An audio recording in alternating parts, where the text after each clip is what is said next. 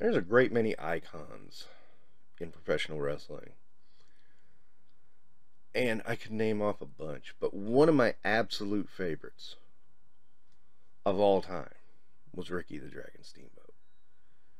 To me, he was just the best.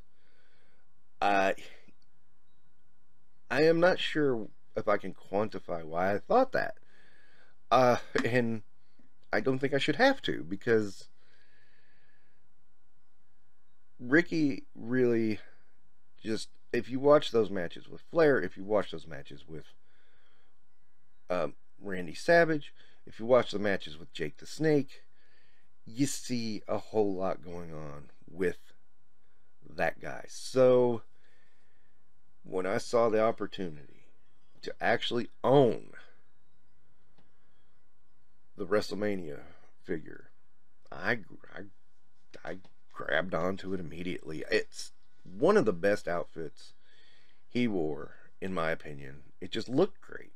I love the texture of the dragon on the back and everything like that. It just looked phenomenal.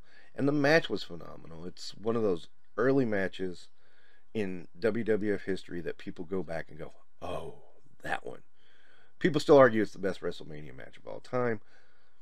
Don't know about that, but I will say it is one that is really great and changed a lot of rules about how you put on a wrestling match. And you can tell both Savage and Steamboat knew what they were doing and really worked out that match to a T. And it shows in every movement. And you know, credit to Randy Savage too. I mean, that match would not be near as good without the other guy. I mean, he had to have two, and both of them had to be a part of it, and both of them had to work it, and they did, and it's fantastic. So, getting to the figure, I mean, it's an older figure.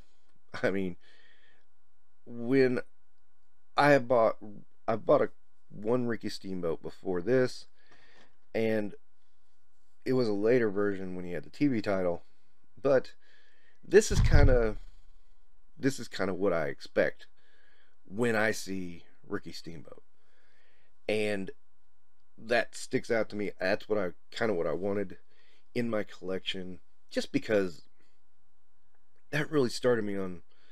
I mean, I was kind of a fan of wrestling forever, but I wasn't a diehard fan until after WrestleMania 3. WrestleMania 2, it kind of helped, but WrestleMania 3 really cemented my love of wrestling. That was top to bottom. I want to know I wanted every match, and was not disappointed by very many of them, especially not this one. This was the match I wanted to see.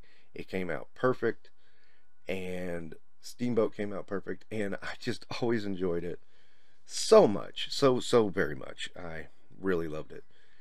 And Ricky the Dragon Steamboat, to me, that made him one of the greatest of all time, and still one of the greatest of all time.